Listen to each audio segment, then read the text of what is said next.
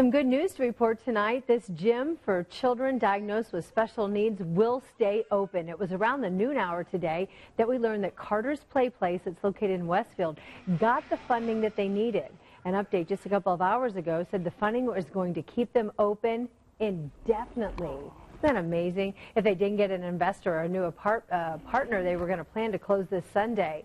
The gym had just opened last year. A partner, however, pulled out in January. Again, Carter's Play Place now has the funding to stay open. A lot of those families are probably very grateful to hear that news tonight. Well, you know, and that just shows the power sometimes of Hoosiers. You get the word out that there's a need, and people step forward and make a difference. Always a step forward. Yeah, I love it. I love it. Just